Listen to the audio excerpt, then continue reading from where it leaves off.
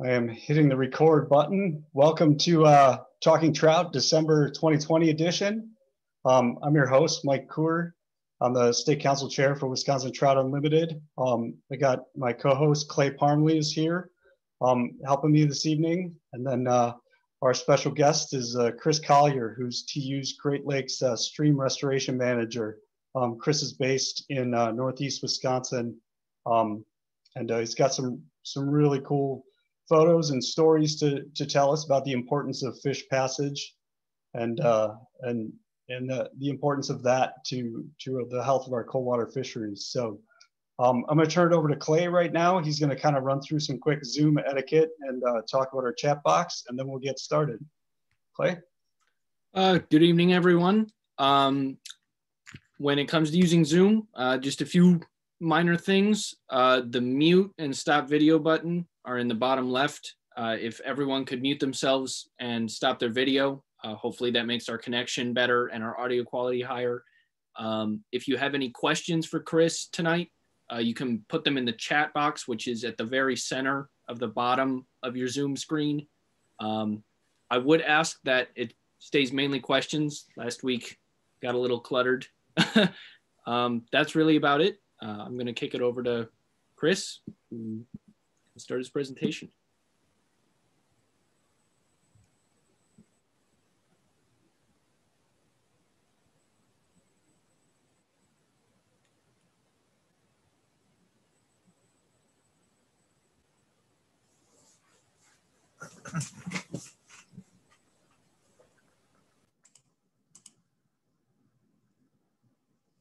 All right, thanks. Mike, can you give me a thumbs up if the screen share is working? Awesome. All right, well, thanks for having me, everyone. I'm excited to kind of go through this somewhat brief presentation, talking about Trout Unlimited's work on aquatic organism passage, otherwise known as fish passage in northern Wisconsin. As said, I'm the Great Lakes Stream Restoration Manager for TU National in the northern part of the state, mostly focused in the northeast part of the state, working in Lake Michigan watersheds, but also doing some work looking at projects in our Lake Superior watershed as well. We've done a lot of cool work up here, reconnecting over, we're past 25 barriers removed now, reconnecting over 100 miles of cold water habitat in Lake Michigan's watershed. So it's been a really successful program.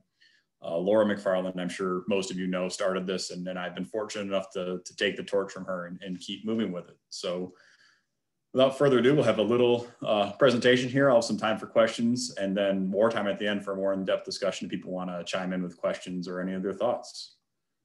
So starting with the basics, what is aquatic organism passage, also known as AOP? The poster child are dams. The aquatic organism passage is the ability for fish and other aquatic species to move up and down a stream system, and the poster child being dams as a common human impact that has cut off these connections. This can be as simple as, or it can be, the impacts of this can be negative for a far number of different reasons, ranging from limiting access to spawning grounds, keeping species like trout from being able to access cold headwater streams during the warmer summer months. And the opposite of that, keeping fish that require warmer water temperatures from reaching the foraging grounds they need in winter months. A note important to throw out there about fish passage is it's not always a human caused issue. Sometimes there's naturally occurring aquatic organism passage concerns, which can be a good thing. Think about some of the native cutthroat trout populations in the West. A lot of them have only hung on with their pure genetic strains because of naturally existing aquatic organism passage. So not always a bad thing to have barriers in a stream. The big issues when we start talking about human-caused fish passage concerns. And like I was saying, dams are typically the poster child of that. But here in Wisconsin, while we have plenty of dams, there's actually a much more common human impact on our streams that is impacting aquatic organism passage, and that is our roads. We need rivers to be connected for fish, and it's up to our roads to facilitate that connection. A lot of what we see are roads with undersized culverts, and these culverts were designed using a hydraulic process or analysis method that really looked at what is the smallest structure we can put in the stream and still safely pass a base flow amount? So that's resulted in a lot of undersized culverts that might be set too high as well. And this creates high velocities and sometimes perched outlets where the water comes out. And this can prevent species like brook trout from being able to access important streams. So a lot of implications there. What we've been seeing as we've seen increased flooding resulting from increased precipitation, like we saw, especially in the northwest part of the state in 2016 and 2018. This photo on the left-hand side of the screen being a photo from the Forest Service after one of those, the Father's Day flood event. We had a complete road failure. So not even just the implications to fish here. When we are looking at poorly managed road infrastructure, we're looking at a community safety concern as well. So there's a lot of implications here that have really emerged after what was thought to be a pretty simple way to manage roads and streams has now developed into both a stream health issue and a community safety concern. So just kind of diving into a fun little demonstration here on aquatic organism passage. We're just going to have a pretty basic stream system here with a larger channel and some headwater streams. We go ahead and do some electrofishing surveys and find we've got 3, let's just say, brook trout populations in the stream. Everything's well and good. You've got good connection here. These populations, while distinct, can intermix and can access the various headwater and main stem habitats they need throughout the year for spawning, feeding, thermal refuge, etc. But let's say this is where I'm working, it's in the Chequamegon-Nicolet. We want some access roads for forestry and recreation. So we slap in some roads and some trails. Well, now we've got some road stream crossings. And when our seasonal interns go out and do what is the Great Lakes Road Stream Crossing Inventory, they find that 3 of these crossings using that method qualify as a fish passage barrier. So now what we have is this cold water stream system with all the habitats required to maintain a life cycle for a brook trout, and has what are 3 healthy populations. It now shows us 3 populations that are either fragmented from each other or fragmented from headwater habitat. So I labeled the populations here so we can have a little talk. A and C are populations that are in the colder headwater areas. So it's not necessarily a concern for being able to get thermal refuge or maybe even spawning habitat. To have a meeting to get together, talk. But these are probably going to be smaller trout in size, so they can't access the bigger main stem channels. Then we look at B. It has access to that main channel, but can't access the extreme headwater channels. So there might be some concerns with finding the appropriate habitat for successful spawning and natural recruitment, and also to withstand a really hot July and August. Those are pretty apparent concerns that are important to let those species, to let these populations access different areas. Another implication here is, let's say there's some accident when a logging crew's out there and a lot of sediment slumps into the stream that population C is in, and that sedimentation kills off the trout population. Because of this barrier, there's no guarantee that trout will be able to repopulate that stream. So there's a concern here too, that if something happens to a population, whether it's some sort of a virus or an incredibly, you have a drought so the stream dries out, or a sedimentation issue, et cetera, with barriers in place, it can be hard to ensure that trout can thrive there, because there's no guarantee that a population could expand back into the region following some sort of disaster. So this is where I'll take my first break and ask any questions that have come up in this little introduction. Thanks, Chris. I don't see any yet in the chat box, but if anybody's got a question for Chris, just type it into the chat box. You should see a button down the bottom and hit the chat, and we can get them to Chris.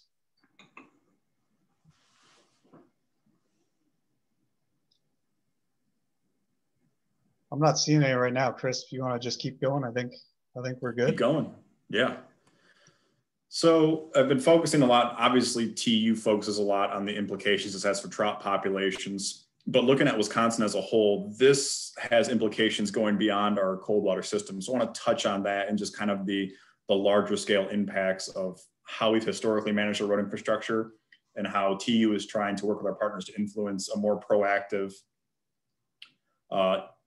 stream focused management of our road stream infrastructure. And the first of those things is, if you look at the fisheries of Wisconsin, we've got an amazing diversity of fishes here, going from, tiny darters to, lake sturgeon and paddlefish, and just, it's quite an astounding diversity for our cold water to our warm water habitats and everything in between. And when you look at those numbers, the majority of these species move during their life history, whether it's for spawning, for some sort of thermal refuge, or just, as they move through a system looking for foraging habitat. And a really cool thing I've recently learned is that you can even look at species that are typically viewed as lake spawners, like lake whitefish. And since their numbers have been rebounding so much in Green Bay, they're actually finding that some anecdotal evidence from hundreds of years ago that showed whitefish, or claimed whitefish, were spawning in rivers. Now that population is getting so high, whitefish are returning to rivers. So having connection is vitally important for more than just brook trout, brown trout, rainbow trout, the salmonids in our state. It's for just a variety of game species. Another one, northern pike, is a historically lazy swimmer, despite their fight when they're on a line. So if they hit just a moderately poorly designed culvert, they'll turn around because they don't want to deal with it. So there's just a very large implication for this, for fisheries management as a whole. And it's not just the fish. A lot of our aquatic or semi-aquatic organisms, from salamanders to turtles to macroinvertebrates, even some more terrestrial animals like mink and otter that can easily walk on land, do go through road stream crossings. And if we manage them better, and managing them better, I'll dive into a little bit more, is actually designing a culvert to mimic a stream instead of just acting as a pipe to fit water through, to be more of like a somewhat modified stream channel, but one that is doing its best to perform as naturally as possible. We've actually found some instances on the forest where these were designed in such a way that there's actually banks on the inside that deer are starting to cross under the roads versus over them. So having, these better designed crossings are benefiting a whole suite of species outside of fish. And then I mentioned it earlier, I want to talk about the community safety side of things. It's a big issue we're facing, and where a lot of funding and support is coming from various different realms outside of our typical outdoors, angling, ecology focused funding initiatives and groups, is because of the impacts we're seeing from flooding on our roads. You can just go on YouTube or Google and just quickly search, road failure during flood, and you can see, 4-lane highways just liquefy during a flood event. It's a little more common when you start talking about native surface and gravel roads we find in some more rural areas and up in the forest where we like to recreate. But you can take an asphalt road and it can disappear in a couple minutes when a flood comes through. And that typically happens because these pipes are designed, or have been designed, to pass a base flow level. When you start talking about flood flows, which are increasing in intensity and frequency, we're seeing it every year. It's more and more likely that the pipe is not going to be able to pass that water, and it's going to go over the road. And when the water's over the road, it's all bets are off. You don't know what's going on underneath that water, and it's a road manager's worst nightmare. We talk to them, and they have their listed 10 crossings in their jurisdiction where they just go and slap up a road close sign because they just don't know what's happening there. So it's a pretty big issue. So long story short there, the method that has been really pioneered by the Forest Service in Wisconsin uses a design method called stream simulation. And I think that kind of gives it a term where it looks more at the stream ecology side of things, but a really good way to think about it is resilient crossing designs. And that's because these are designed using methods that also take these flood flows into account. So they run these models, which admittedly aren't perfect, but give us a really good idea. And what we found is the way we design crossings to improve fish passage also allows these crossings to pass underneath the road at least the 100-year flood. So not a perfect method, but we're taking what we'd see some of these crossings overtop with a 3, 4, 5-year flood, and now we're fitting a 100-year flood through them. This one in the picture right here doesn't look like a giant crossing, but it actually failed 2 months before it was replaced. Thankfully, we had designs in place to replace it. And the model they ran showed this would pass over the like 500-year flood. It was just an astronomical number that was like, there's not a whole bunch of certainty of what that would actually look like. But the fact is, this is designed to withstand a flood exponentially better than what was there previously. And when we design it for that, we're also decreasing maintenance costs because you don't need to go out there and clear out debris every time that a tree falls down and washes into it. These are designed to pass a similar size, large woody debris that the stream would move at a normal condition. And that in turn increases the structural lifespan. So we've just got a whole series here of cost savings on top of just being a road that people can count on getting over during bad weather, and also ensure that communities not going to get cut off from important resources after some sort of natural disaster or some event. I'll also throw out another note that the nightmare of a lot of road managers are when they have undersized pipes that create a nice little trickling sound, and then next thing you know, the beaver move in and build a dam, clogging it up and causing it to top over, even if there's not a flood. These culverts are designed to not facilitate beaver activity at the inlet or outlet. So even if a beaver starts building there, a lot of times these culverts are mitered or cut from the top to the bottom, so that if there's a beaver activity, there's enough headspace that the flow will go over the dam or lodge being constructed. So a lot of small victories here that really add up and make a healthier stream and just safer communities and a better use of money when dealing with road maintenance. So I can pause there if any questions have come into if we're kind of diving into what TU's been doing. Yeah, Chris, we got a couple of questions for you. The first one's related to dams, and it comes from Kirk Stark. He asks, where we have dams now, are there plans for fish ladders or other types of passage around them? Is that something that you've encountered in your work in the Northeast? Not that I've encountered. I do know that there are several dams up here that have fish ladders or some form of fish passage, some as intricate as, I know on the Menominee River around Marinette, one of the dams there, they actually have like, it's almost like a fish elevator where when it's like the sturgeon spawning season, they have fishery staff from the DNR and Fish and Wildlife Service out there actually bringing, you know, sturgeon and walleye and stuff up this essentially an elevator. They load up and every so often this thing comes up and then they move the fish over the dam so they can reach their spawning grounds.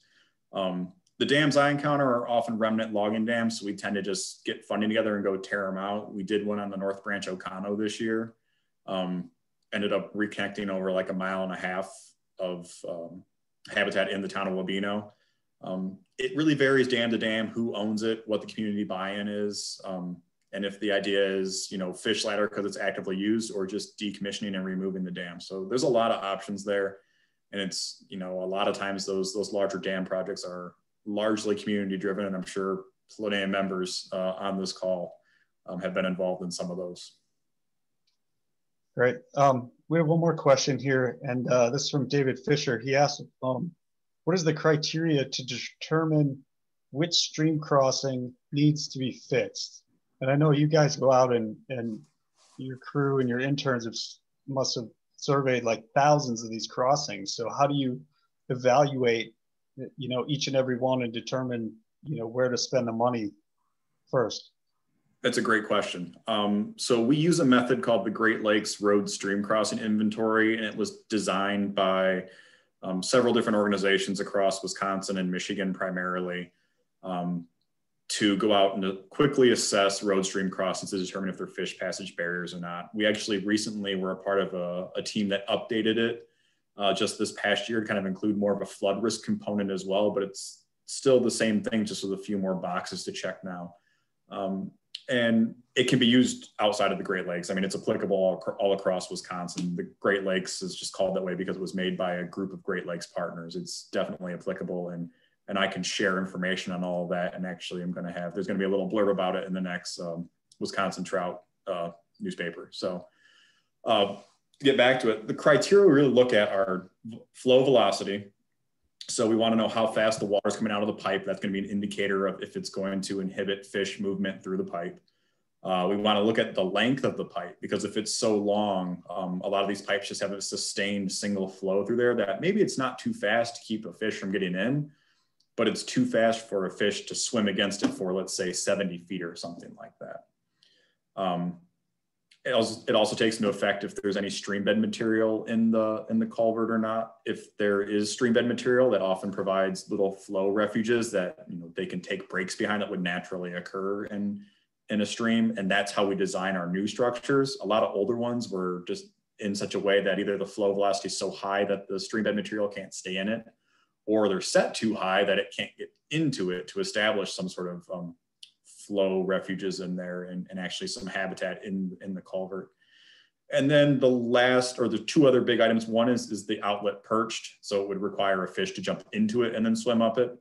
That's a big red flag with a lot of our culverts. And the last one is the width of the culvert versus the width of the stream. So looking at how much the culvert constricts the stream, because if it makes a drastic difference, it creates some weird hydraulic conditions that tend to keep fish from even, messing with it. You guys also target certain specific watersheds. You say, okay, we're going to try to work on, this specific watershed this year, or is it kind of piecemeal all over the place? It has started as a piecemeal effort just to kind of find what's the worst offenders out there, and let's get some projects on the ground to see where this is working and what works best. But we've definitely become more organized in our approach lately. 2 years ago, TU's science team out in Boise developed a pilot Northeast Wisconsin trout restoration decision support tool. Big, long, fancy name. If anybody's familiar with the Eastern Brook Trout joint venture, they developed a kind of larger scale that this was modeled off, and it breaks down watersheds into accessible trout habitat based on barriers, habitat quality, trout stream classifications, and then lists those different patches as stronghold habitats or not strongholds. So we're now using that to help inform where we're focusing our efforts, because if we see a stronghold habitat, we know that there are crossings in that habitat patch that probably haven't been evaluated because there's just so many out there. And we'll go focus on that to see, okay, where are the barriers in here so that we can secure this stronghold. And then we also just work with our partners, Forest Service, county forests, the DNR, towns and counties, and see, are there any crossings that are concerning you or watersheds you're really invested in, and go out and help inventory those. And we also work with the local TU chapters to hit priority watersheds of theirs as well. All right, one more quick question and then we'll let you continue with the presentation. This is from Tom Lager. He was asking if you could maybe provide a list of grant funding sources, or maybe just name a few of the funding sources that you look to when you're considering like dam removal or a fish passage project within the Great Lakes watershed. Yeah. One we use a lot from the state is the DNR's surface water grants program. They have a really good program. They just changed it up. Grants are typically due, the preliminary kind of first draft of grant is due in late August, early September, and then the full grant's due either October or November. And they can provide somewhere between $25,000 and $50,000 to some of these projects. And then we tend to couple that with funding from groups like the Fish and Wildlife Service with their National Fish Passage Partnership and National Fish Habitat Partnership programs. And then the Forest Service will bring in money on our partnership projects we do with them. And then we also work with national groups like the National Fish and Wildlife Foundation. They have a lot of brook trout focused fish passage initiatives that we play a key role in getting on the ground.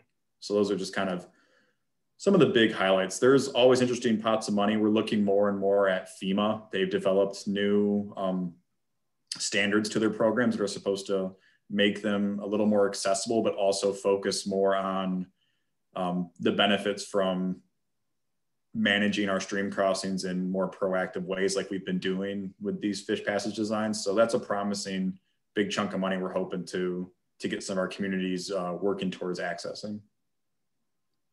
That sounds great. We're gonna I'm gonna let you continue with your presentation, and I'll keep logging the questions, and we'll come back to them. Okay.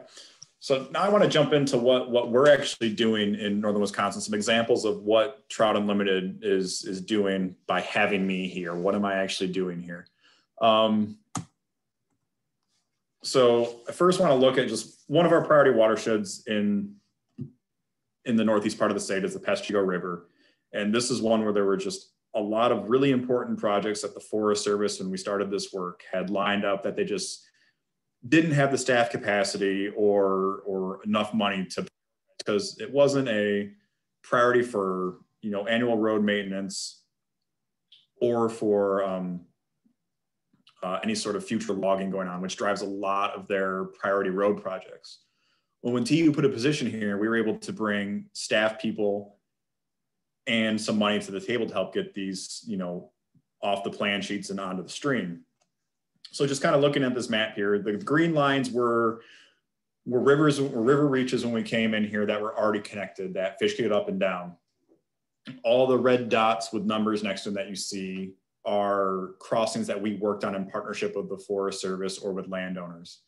And then the reddish pink lines going from them are the habitat reaches connected. So what you can see and what the big takeaway here is, a lot of times you get in the main stem of big rivers like the Peshtigo and like the Rat and Otter Creek in this watershed that are actually pretty well connected just because those are such big bodies of water. They typically have bridges across them, which are less likely to cause a passage issue. But you hit these headwater streams that are important for sustaining these really healthy trout populations we have in the region. They tend to have passability concerns. So you're really limiting your population numbers by having these barriers in place. So a lot of this work is opening headwater habitat. And then we do occasionally find the occasional barrier on a larger river stretch that just highlighting this number 7 in the top left of the screen. That's on an Otter Creek. And just looking here, that opened over almost 20 miles of habitat. So a lot of this is opening really cold headwater spawning streams. But we're also finding areas where we can come in and open some significant chunks of really important high quality habitat as well. So it can be as simple as some of these are less than a mile reconnected, but it's, you know, half a mile of really important headwater habitat. Or it can be 20 miles of really important, you know, just to open that main stem up so that, you know, we can continue working in that watershed. So one project I want to highlight, Colburn Creek. This is in Forest County. Shout out to the Wild Rivers chapter. They actually helped acquire one of those DNR surface water grants. This was a really difficult project to get funded. It's a very interesting stream, some naturally occurring braided channels up and downstream. So a lot coming into and leaving the culvert. Probably wasn't the best place to put a road, but we find that a lot. So we had this really complex system. What this photo doesn't show at the outlet is both pipes were perched and flow velocities were high enough that they were both in excess of 4 feet per second, which is way more than is needed through the inventory method I was talking about to create fish passage concerns. So then we came through, TU helped with surveying this crossing. We had TU chapter members out that helped actually inventory and identify it as a barrier. Then we had our team out to survey and design a new crossing with the Forest Service, and then getting financial help from the Forest Service brought in money. TU National got funding from the National Fish and Wildlife Foundation. And then the Wild Rivers chapter brought in money from Wisconsin DNR. We were able to put in a concrete structure like this, that this is kind of getting near the top shelf of our culverts we picked from, but with a stream this complex, we needed something that was this stable and this large to be able to handle the flows of the system. So I was just out there this past spring and ran that inventory method again, and it coded out as not a barrier. So this is a successful project. And I'll jump back here real quick. You can kind of see these constrained pipes are the perfect example of what I was saying, where they're set too high and the flows are so high that any mobilizing stream bed material was either not getting through or was getting flushed out. And if we look in there now, you can see that there's an actual stream bed and some small banks constructed in this that's just allowing the channel to act. While it is a channelized section of the stream, it is acting more like the stream would naturally than it was before. So we're just trying to limit that modification we're putting on the system.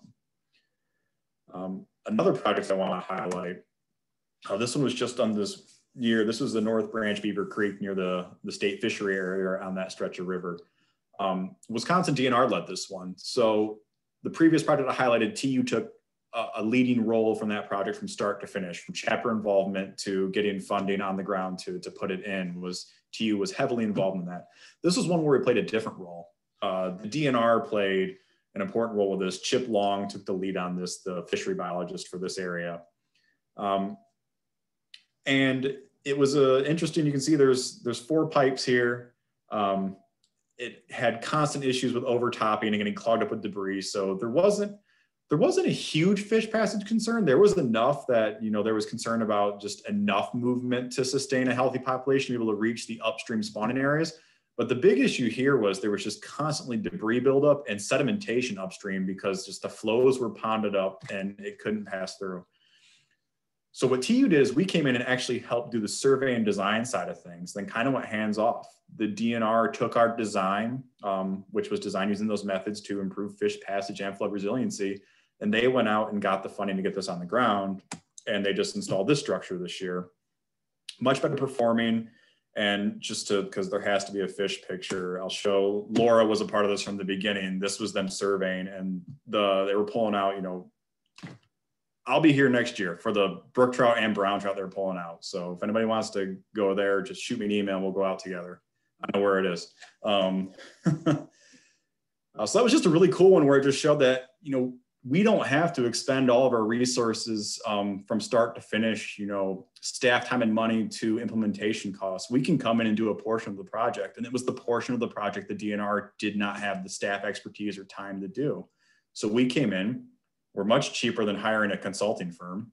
And we were able to get them the data they needed to go out and get the grants and the state allocated funding to show that this project was worthwhile. And now we've got a much better structure to encourage fish passage in the system.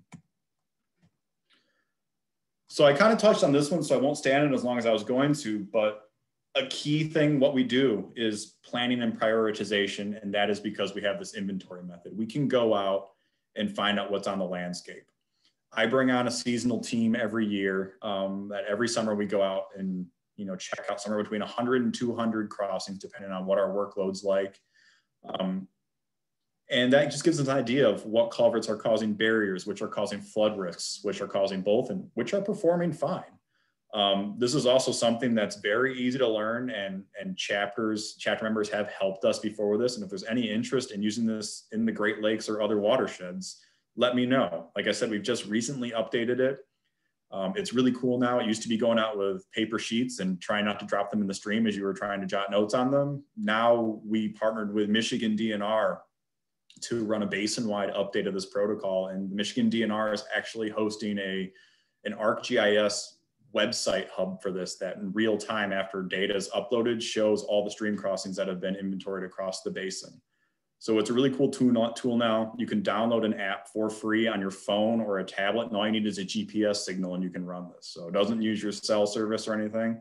It's a really cool tool. So if people want to learn how to do this, I'm more than happy to take the time and head to chapter events or regional events to help train up in this method, and you can get out and try it out on the streams in your area. So I kind of touched on it. The big reason we complete inventories is short and long-term planning.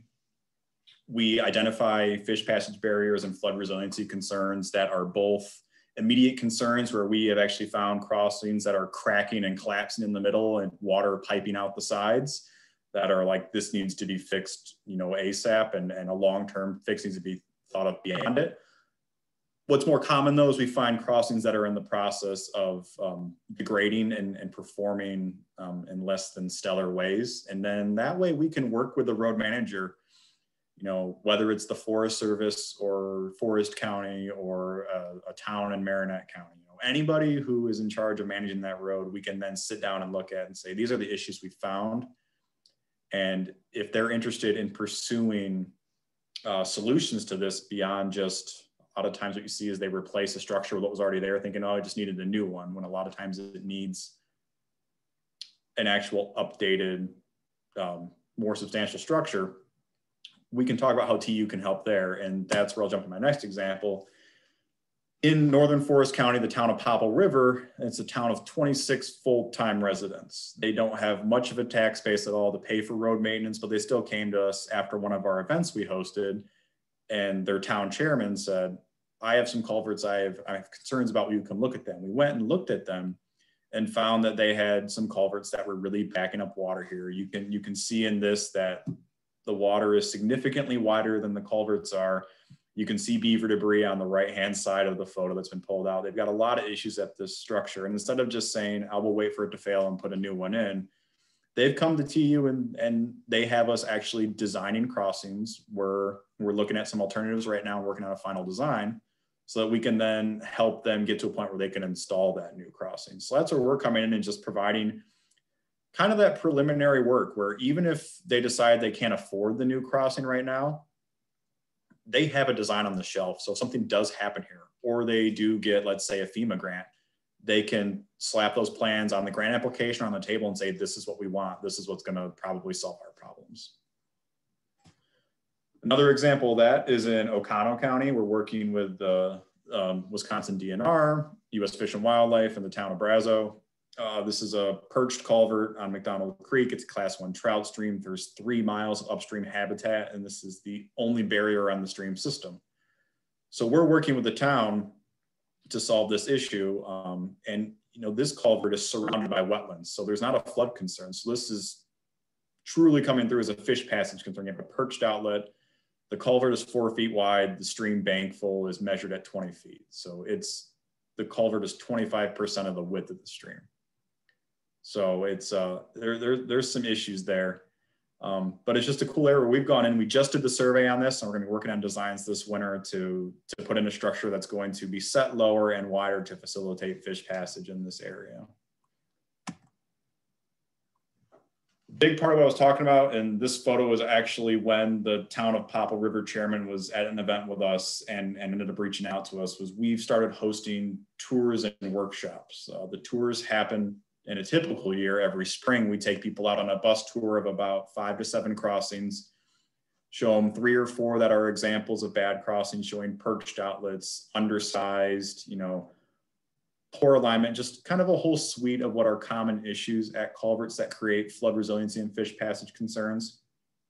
And then we take them to 2 or 3 crossings that have been updated recently to address those concerns and show them, these are examples of what we're looking at. And this is a perfect example one. It's a pretty low cost alternative that took a culvert that failed and replaced it with a structure. I actually showed this one earlier. It was the one that I said was modeled to pass a 500-year flood.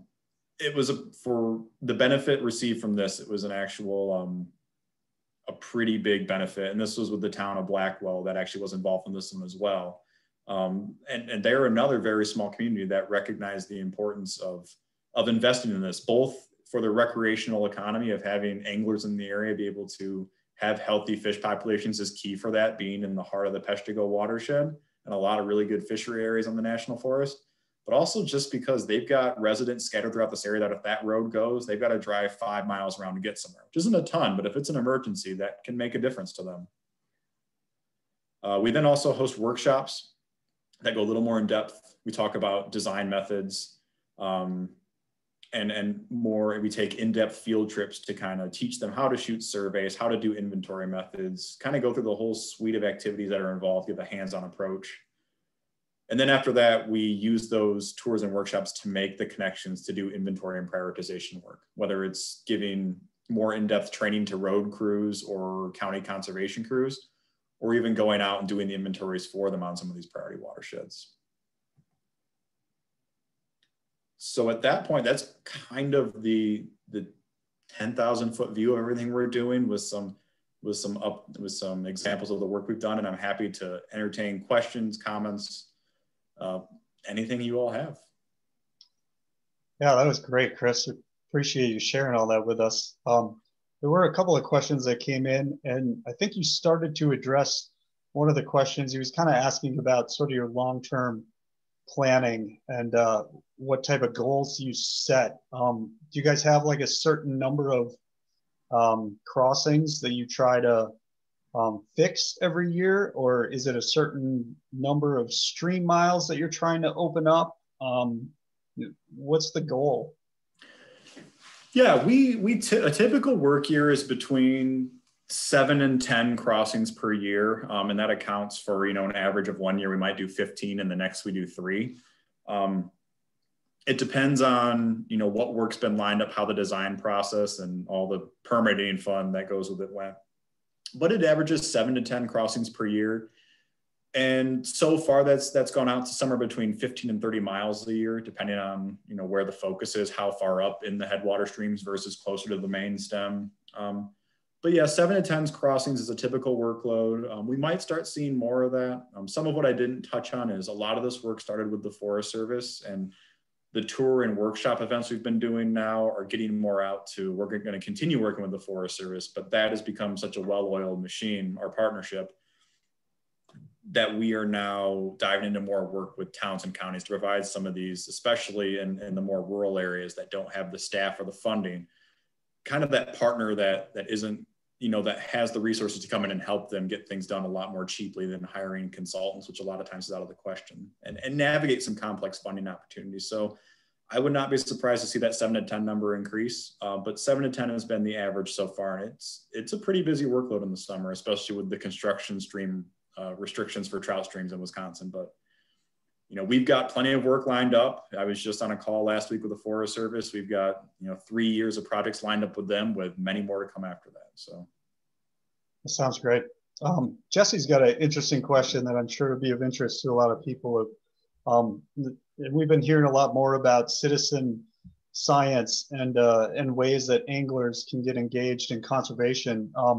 He was wondering if there's an app for our phones, or if we run across like one of these culverts that we think is causing an issue, is there, like, how should we identify that, and who should we get that information to? So in terms of just a basic, I have concerns about this and want to have it further investigated. There's not an app that I'm aware of yet, but I will follow up with our citizen science coordinator, Jake Lemon, on that to make sure that I'm not forgetting something. I would just drop a GPS point and email it to me, and here's my contact info. So feel free to reach out to me with any questions you have, whether it's dropping a GPS point or saying, hey, can you come out and take a look at this type of thing? That sounds good. There is also the app for the updated road stream cross inventory. Now that's, you know, once you get trained up, that inventory takes about a half an hour to run from start to finish. It can be faster on smaller crossings. But that is an option too, if people are interested in being trained on that, because they want to be able to flip their phone open at what they think is a bad crossing and quickly run through it on a day when they're on the river. That's something that, you know, like I said, it runs on a GPS signal. So I use it in the middle of the national forest with full leaf canopy in the summer, and have very rarely had a point where I can't get a GPS signal. So it won't upload the data right away until you get a cell signal again, but you can do it on your phone. And that's something that if people are interested in getting trained in that, if you have the time and want to do it, it's an option, and can be done to a point where we know if it's a problem or not without all the equipment it calls for. So it can be done with basically as simple as your phone, and, you know, if you're out there, your rod can be your measuring stick. Perfect. So a similar question here. So you got a gentleman who has identified a culvert on a creek that he thinks may be causing an issue, and he wants to know if there's a list or if there's a centralized database where you guys keep data that's already been identified as problematic, and maybe somebody's already working on a solution to that. We are working on that. That has been the $1 million question everybody's been asking the past few years, is why is not all this stream crossing data on a centralized database? And the interesting part of being in Wisconsin's Great Lakes watersheds is you're getting tugged two ways of where's the Wisconsin database and where's the Great Lakes database. Right now, the Michigan DNR is working on a Great Lakes database, and I will make a point to send you that publicly available site tomorrow, Mike, so you can share it. Sounds good. Yeah. And that'll highlight any survey data that's been done recently or has been historic data that's been shared with with Michigan DNR. They've uploaded it for any state in the basin. Beyond that, it becomes more scattershot and can be, you know, emailed me to see if I know anybody that might be in that watershed, a watershed group that has it. But I know there are a couple groups, including Wisconsin DNR and a Wisconsin Coastal Management Group, that are actively looking at developing an online resource to store all that data for Wisconsin. So hopefully in the next few years, there is something like that, if not shorter, for Wisconsin that's going to just capture the entire state. Yeah. And I mean, I obviously don't work for the department or anything like that, but it never hurts to reach out to your local fisheries biologist either. They seem to be pretty well knowledgeable of what's going on in the area and the fisheries. So that's always an option there. Let me see here. Somebody mentioned the TU Rivers app as possibly being a resource that anglers could use while they're out to, shoot a picture. And, I think it builds in the GPS coordinates and things like that as something that we could follow up with later on. But yeah. Let's see here. Somebody wanted to know how large that brook trout was that Laura was holding. I think Chip Long measured that one at 14 inches, I think. Nice. And they need to contact you to go find out where it lives, right? I know exactly where it is. Perfect. There's bigger browns there too, so it's a fun day on that stretch of river. Yeah, that's a sleeper stream for sure in northeast Wisconsin. Yeah. I don't know. I think I'm seeing a lot of really nice comments, like interesting photographs that you presented. I think there was a question about some of the before and after inventories. Are you guys going back after you do the work and doing any type of studies to compare it to the way the stream was before?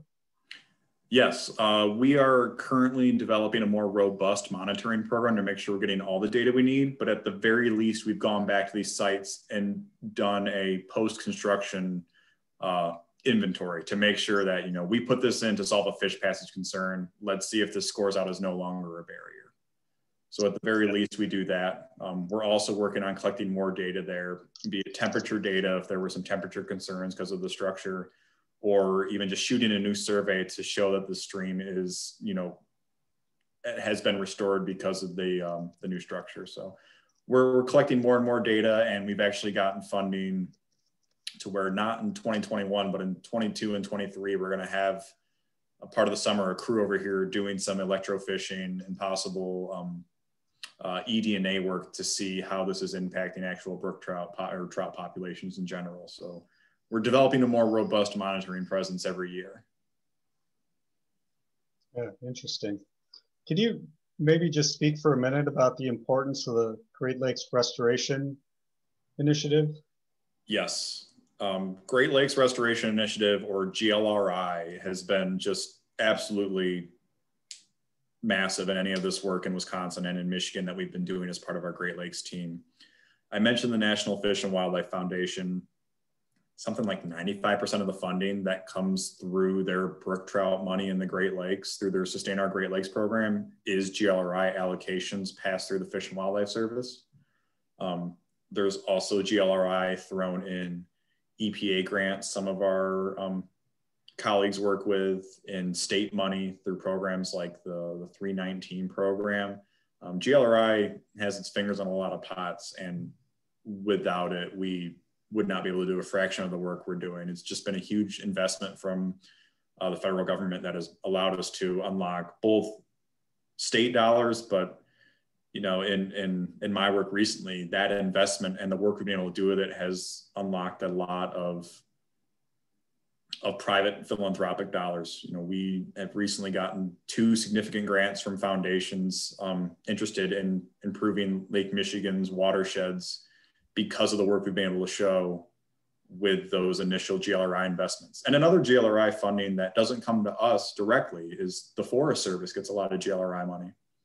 And they use that funding for their road stream crossing work. So they essentially match their GLRI with TU bringing in funding. So it's everywhere. And it's just been unlocking a lot of funding. And it's really been a great way for TU to show the organization that we are, that we take this money and invest it locally and use it on projects that make a meaningful impact. Cool. Tom Lager's got another question for you. He's wondering if there's a need for if there's any type of special training that you need to do for the contractors who are out doing this work, or if this is pretty standard operating procedure for them. Do they know the drill, or do they need to be kind of schooled in how to do work in and around the watershed? Fortunately, we've got several contractors in northern Wisconsin that they've been doing this for a while, and now we're just asking them to put bigger pipes in. So they know what they're doing, and they've been doing a lot of it. We still go out there and we keep an eye on it. The training that we've been talking about doing more of is more for the county road crews when they'll do their own projects, just to make sure they know exactly what these new designs require, you know, what to look for, because it's different than just setting a 4-foot steel pipe if you're asking them to put in, you know, one of those concrete arches. So we've been doing a lot more work with like the county and town construction crews, but the private contractors have been, we've got some great ones up here that are doing some awesome work, and they've been really easy to work with. We go out just to make sure everything's being filed on the plan sheet, but they know what they're doing. Good. So somebody else had a question, and I know I think you talked about this earlier, but they were just wondering if you could go over again real briefly what the parameters are that you use to kind of classify an impacted crossing. Yeah, I'll kind of run through this a little more, hopefully with less words, I guess. First one is we're looking at perched outlets.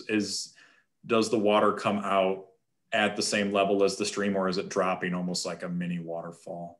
Then we're looking at structure width and length, stream velocity, the depth of water in the structure, and then if there's any stream bed material in the structure.